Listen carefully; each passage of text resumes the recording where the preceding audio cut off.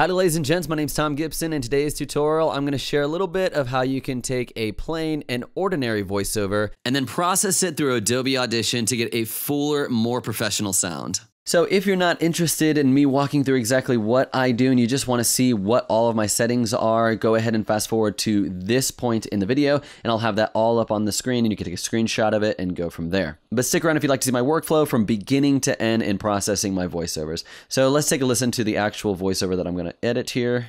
When recording a voiceover, you want to start with the best possible audio before you even start processing it. So that means getting the highest quality microphone that you can afford and recording at a level that the meter is hitting about the yellow when you're talking. Okay, so the first thing you want to do is double click so it takes you to the waveform. This is what it is now, and then as I make changes, you'll see these changes happen down on the bottom. And I am going to first normalize the clip. I go to favorites and normalize to 0.1 decibels, and you'll see what happens is it makes everything a little bit louder. It takes my loudest peak, which is right here, and brings it to 0.1 decibels because once it hits 0 decibels, it's peaking and begins distorting. So it just raises the entire thing up to that level. So the first thing I'm going to do, let me pull up my presets and turn them off.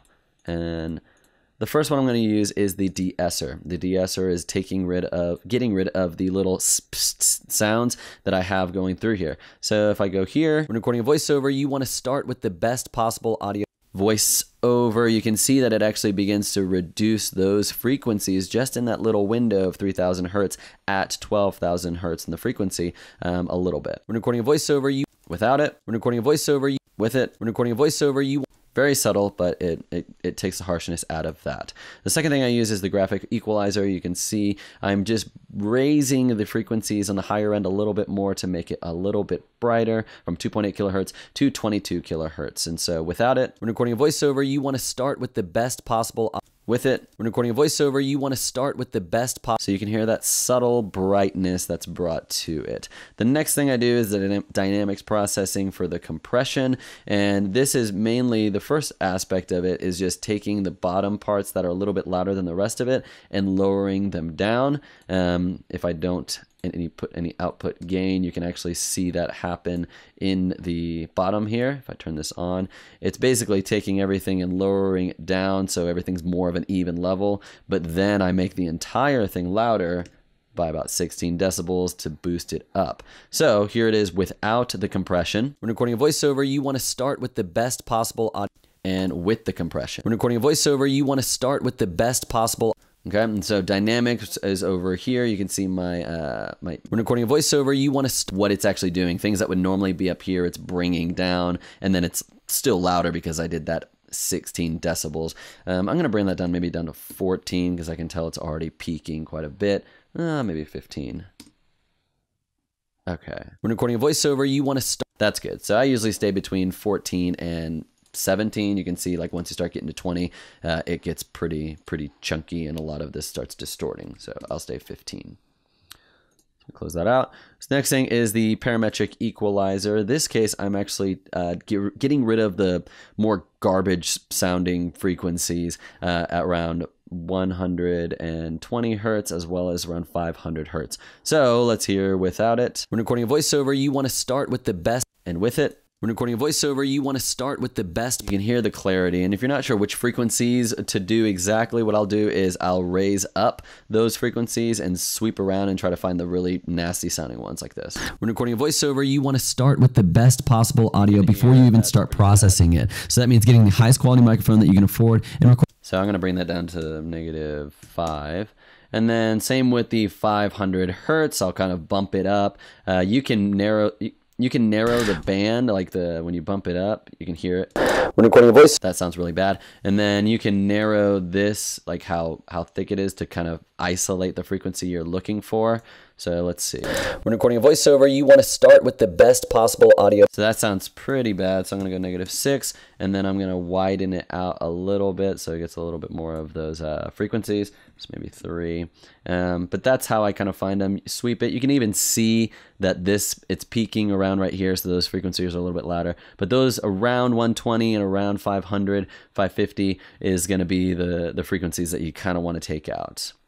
So let's take a look at the next thing is dynamics processing. This is a gate, and what this is it makes the quiet sounds quieter. And so like anytime I'm kind of inhaling or just these like the little space in between, it's gonna pull down that even more until it reaches a certain threshold of volume. So you can kind of see at the beginning, you'll notice how the amount that it's bringing it down is gonna be pretty significant. When recording a voiceover, you want to start with the best, and then at the end.